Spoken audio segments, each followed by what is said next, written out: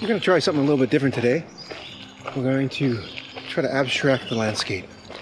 And we're going back to one of my favorite spots where there's a lot of submerged logs, but instead of putting in a lot of detail, we're just going to distill it down to the basic shapes and see how well we can at getting it to become more of an abstract painting.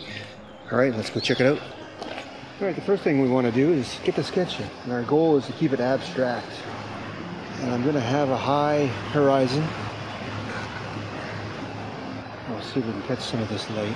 Just a short interruption. I just want to say thank you for watching these videos. I really appreciate it. And to introduce you to my new venture called Artful Minds. It's intended for the artist's artistic development and growth. Essentially, it's for artists who really want to take their artwork to the next level. We do this through our weekly skill development exercises, along with our open studio office hours where you can come and ask me anything. We also have monthly critiques where you can get up to 2 paintings critiqued every month. And we also have our monthly challenges. In addition to this, we have 2 monthly inspirational discussions with artists from around the world. And so far, they've been quite fantastic. If you'd like to check those out, go to community.artfulminds.ca under the open studio area. But if you're interested in joining Artful Minds, check us out at artfulminds.ca. Thank you. Cheers. Now the key to abstraction is just defining the large shapes. And really, that's all I'm doing here with these grasses. A little bit of the reflection. You'll see me move the logs from the reference photo into the composition a little bit more to suit what I want them to do, and that's more or less all you really need. So I got 1, 2, 3 large shapes, and I'm going to be putting the first shape here with the background grasses, really dark value. And I'll come in and I'll adjust the value a little bit, not too much, but more of the temperature. And then I'll move into the grasses that are on the left, a little bit forward, lighten those up, keep them a little bit warm. I do add a little bit of variety in those as well, but I just mass that in as one big large shape. Then you'll see me do the same thing as I go into the water here while keeping the focal point in view. And that focal point is going to be that white area. It's going to be where the water is the most vibrant, not just in saturation, but in value. And I block in this large value mass of the water, and I cool it with ultramarine blue in the lower left-hand corner.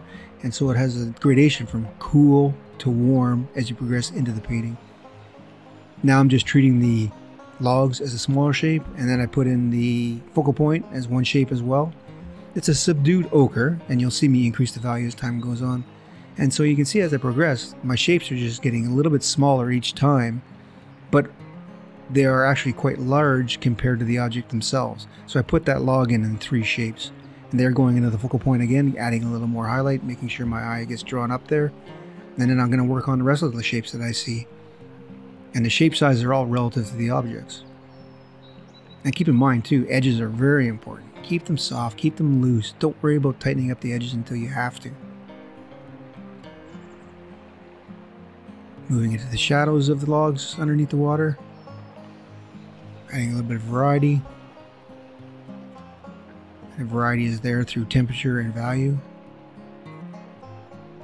Adding some reflections into the water to get a sense of reality. But I'm not making them detailed, right? They're just there for reference entirely. Now, here's the piece de resistance. This is where I really highlight that focal point with the glimmer on the water, that ochre water. And really, that's all the painting is about driving you up to that focal point on the top left-hand side where that water is sparkling. And here I'm just making minor adjustments, putting a few more logs underneath the water, creating a little more interest. And I put this tree in the right-hand side to stop you from wandering off to the edge too far. I probably could have done it as well by just darkening the grasses on that side, but I thought it'd be interesting to add the dead tree in the water there. Give a more vertical element into the painting instead of having it mostly horizontal. Adjusting the logs for the values.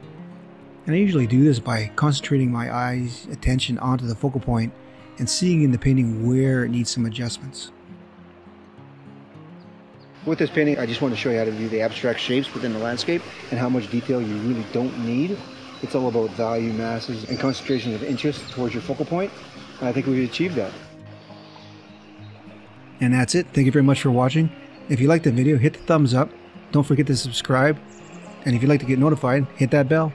Cheers, everyone.